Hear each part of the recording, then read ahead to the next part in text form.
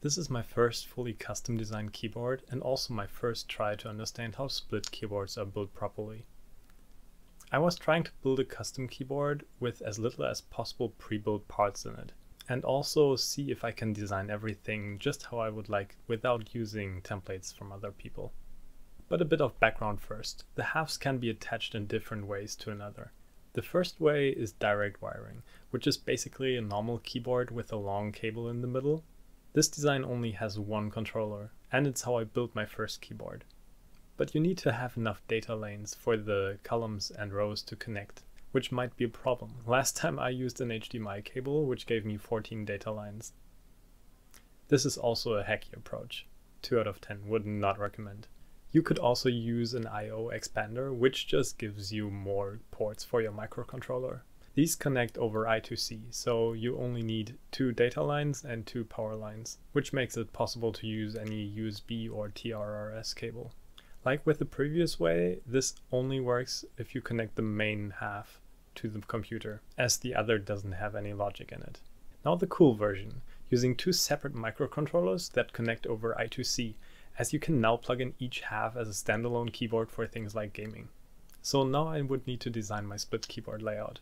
I wanted something simple, similar to how the Planck keyboard is built, but easier for traveling with more ergonomic benefits, as my wrist started hurting from using the keyboard, which has my hands way too close together. I also wanted a very minimal version of the thumb cluster, as it's very handy for switching layers. Also, swapping between my ergodox and this keyboard would be way easier if they have at least the thumb area similar. As this is a portable keyboard, I wanted the split version to attach the halves together, so that it can fit on a tiny desk. This way it still looks similar to the Planck keyboard, just with the added thumb buttons. I created some space at the sides for the 2 controllers to fit in. I wanted it to be a pretty flat layout, so I didn't want to layer the controllers under the keys.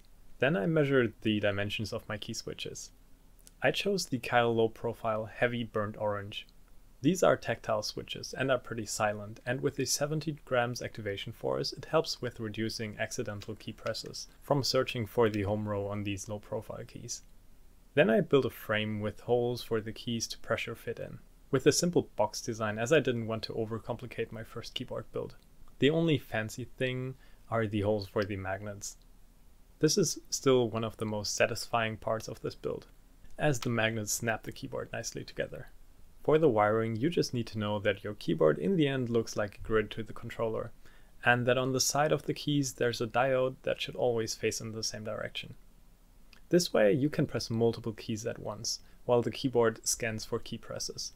I just wired the keyboard symmetrically, so I just need to plan out half of it. After wiring up the rows and columns, you just need to write down which row and which column you connect to each pin on the microcontroller, so we can choose the mirrored pins on the other half. Then I connect the TRRS jack to the I2C pin.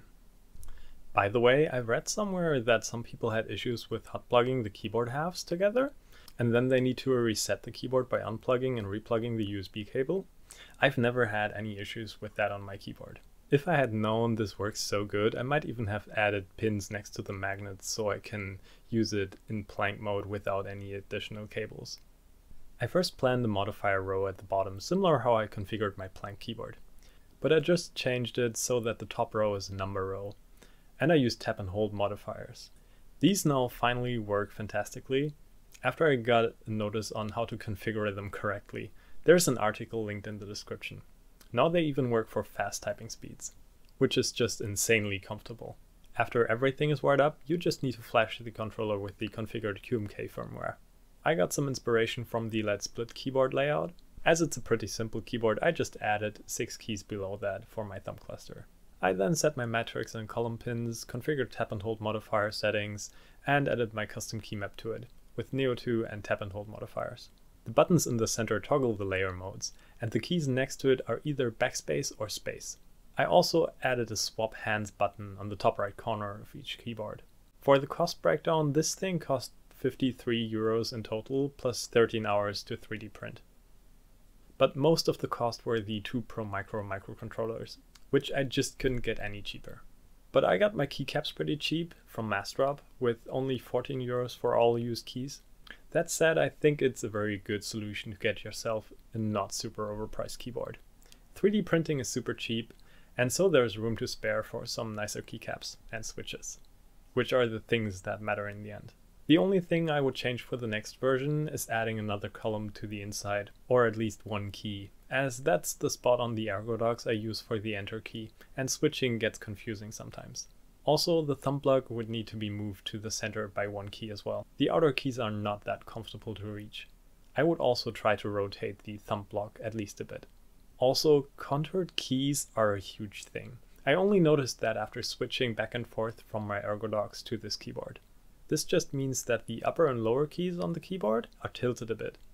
This makes pressing keys so much more comfortable, as you're not moving that far to reach them.